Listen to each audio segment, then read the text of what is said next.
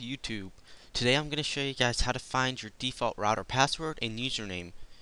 So, open up a browser and we're just going to do a simple Google search here.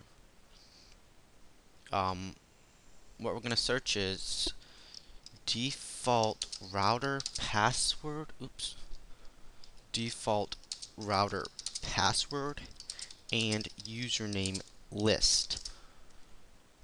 The first result will be the page we want, so click it.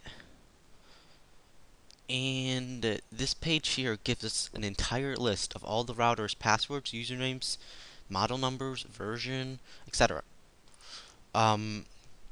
So if we scroll down, it's in alphabetical order, and we find our router's name here, we can figure out its default password and username. So I'm going down. Alright, I'm in the end, and I passed it. Here are all the Netgears right here. So now I need to find my model number. Here's my model number right here, WR or WG602. So its username is admin and its password is password, and that's its default login criteria information.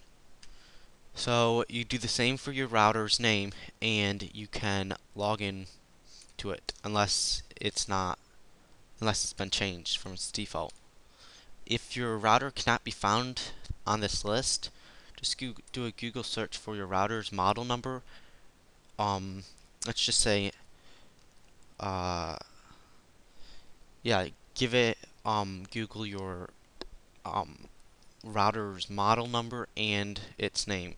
So, for example, Netgear WR2000 default password and username. See, and this gives password from Netgear devices.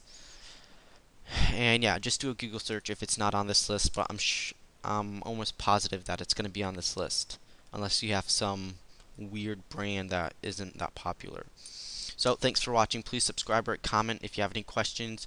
Also remember, SN50 is a site where you can ask questions about Minecraft. So it's a very active website. Post your questions there too. You're most likely going to get a response there first. So thanks for watching, and I'll see you next time.